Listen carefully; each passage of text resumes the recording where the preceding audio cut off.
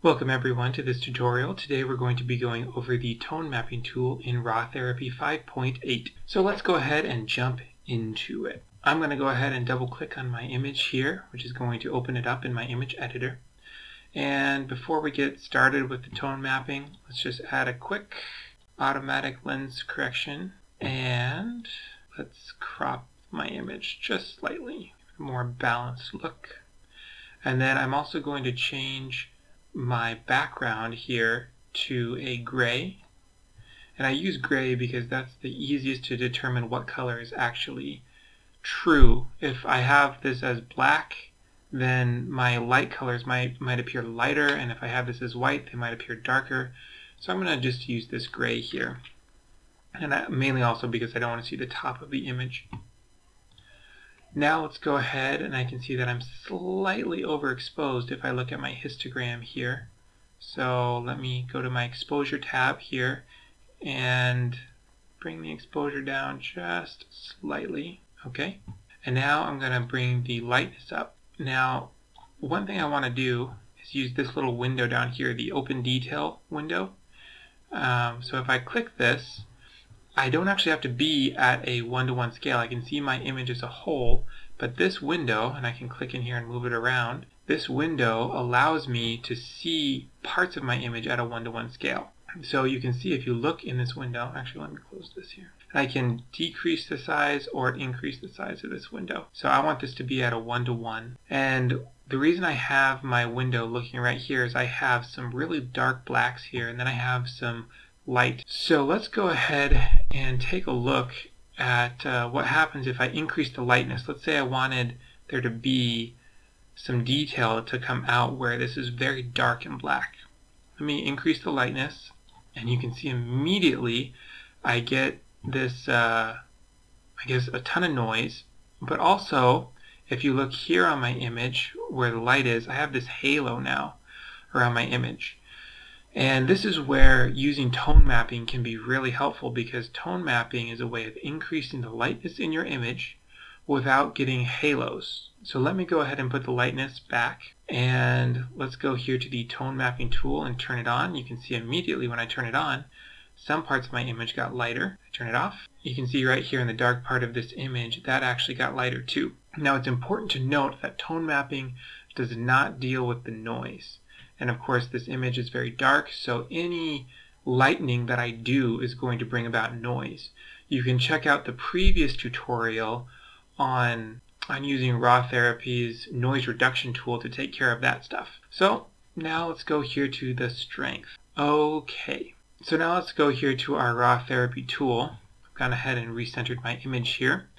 And we have, let's see, 5 tools here. We have the strength, gamma, edge stopping, scale, and reweighting iterates. So the strength is the overall strength of the tool. And to show you this, I'm going to go ahead and bring everything to 0. And not much has changed. If I increase this, my image gets brighter. If I decrease this, my image gets darker. Of course, if this is set to 0, then that is a base strength. By default, the strength is set to 0.5. So it will lighten up just slightly your image. Maybe if we look right here, might be a little bit better. Or I can take this image, come up here. So let's go ahead and leave the strength at 0.5 for right now.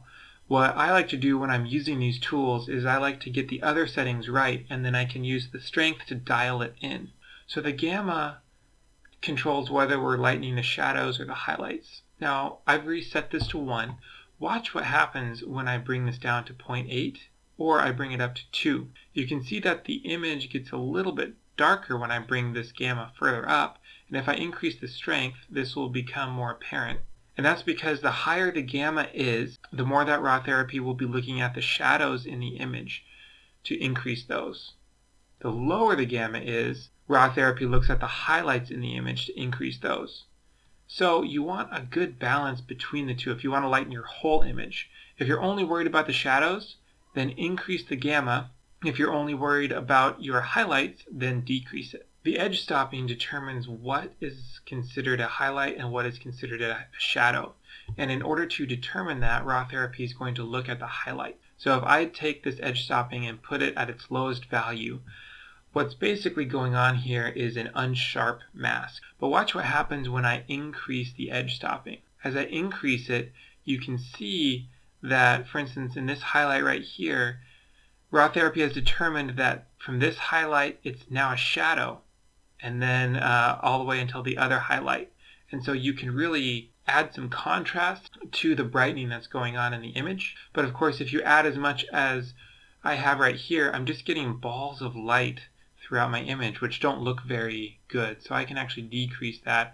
And of course, I have my strength up super high, so whatever I do is probably going to be too much. So the scale determines what is actually going to be lightened within the scene. If you have a default scale of 0.01, then Rawtherapee will look at everything kind of the same.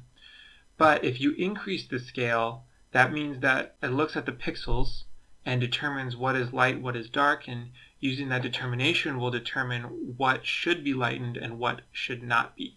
So if I increase the scale up here, you can see now, for instance, all of these issues right here, all of this detail right here is too small to be lightened, so it's actually darkened. Of course, these highlights here are all large enough, and these lights are all large enough to be lightened.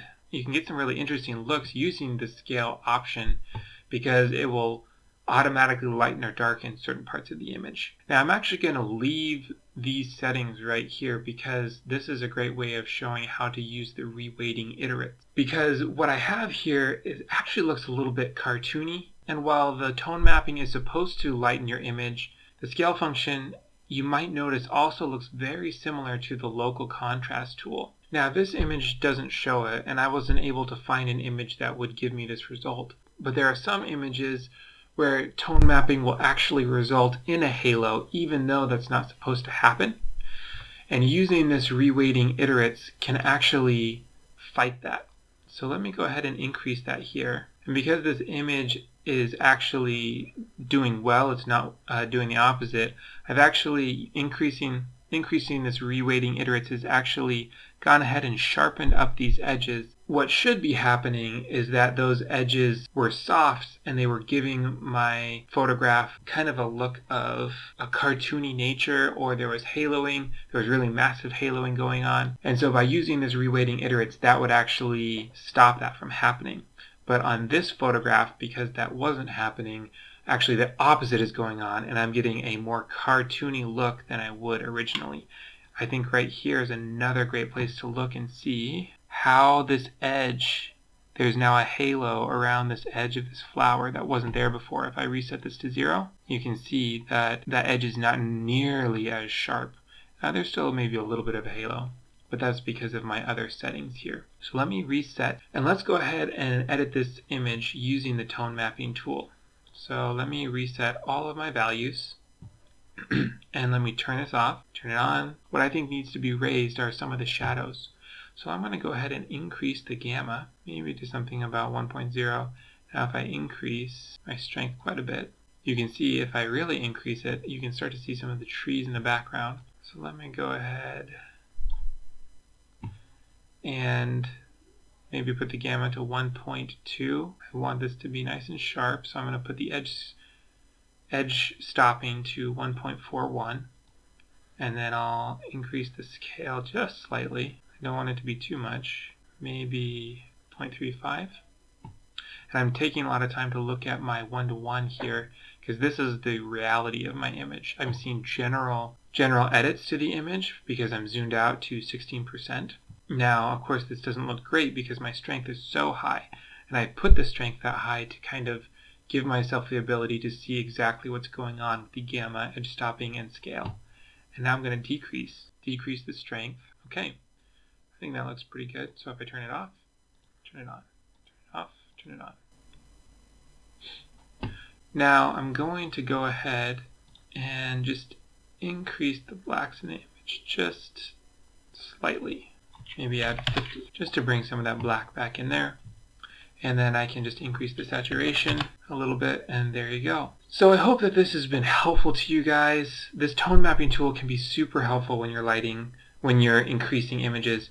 Of course, what I would do if I was really going to finish this image off would be go over to the noise reduction. But since you guys already watched that tutorial last time, I don't want to be redundant. If you haven't seen that tutorial, please check the link down below and go ahead and check that out because it's definitely worth watching. Thank you so much for watching. I really appreciate it. Please like, comment, and subscribe if you so choose. I hope you have a wonderful week, and I will see you next time.